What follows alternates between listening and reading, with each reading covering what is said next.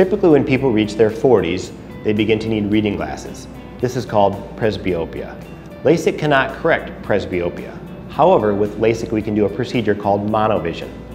With monovision we correct one eye for distance and one eye for near. That way with both eyes together you can see at distance and you can also see up close. To determine whether you're a good candidate for monovision, you have to decide what your goal is. If your goal is to be free from glasses for all or most of the time, then monovision may be a good option for you. If you want the best distance vision possible and you don't mind wearing reading glasses occasionally, then monovision is not really a good option for you. Monovision is a very safe procedure. In order to do monovision, we do LASIK. So the safety of monovision is exactly the same as LASIK. Monovision is reversible. For those people who have monovision, most people are delighted and they don't use glasses for anything at all. Occasionally, some people will use glasses for certain circumstances like driving at night in the rain or for extended reading.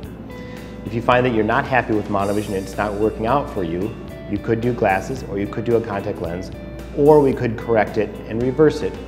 After the procedure, two of the most common comments that I get are, "I wish that I had done it sooner, and it's the best thing I've ever done."